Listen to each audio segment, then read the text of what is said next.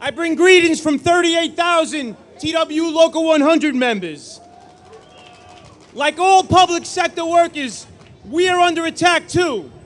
By June 27th, 1,000 New York City transit workers will be laid off and in the street if we don't stop it. There's a concerted nationwide effort to convince Americans that public sector workers are a nuisance. They're portraying us as the folks who caused this economic downturn. We didn't cause this economic downturn, and we shouldn't pay for the mess that these billionaire bankers made. The powers that be are flipping the script on us. They're trying to convince the American people that the public sector is no good.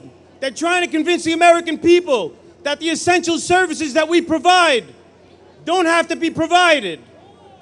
In transit's case, right here in the city of New York, in this upside-down world we live in, New York City school children are going to be forced to pay to go to school come September. That's an upside-down world. We're bailing out billionaire bankers, and we're making kids pay to go to school.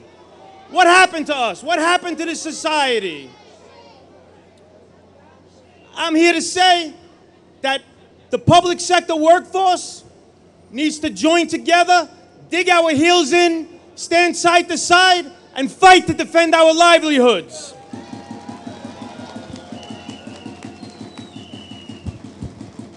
If we stand together with each other, we're going to prevail. If we allow the Bloombergs of the world and the Pattersons of the world and maybe the Comos of the world to divide us, we're going to fall. But if we stand together, we're going to win, we're going to protect our livelihoods, and we're going to advance the unions. Thank you.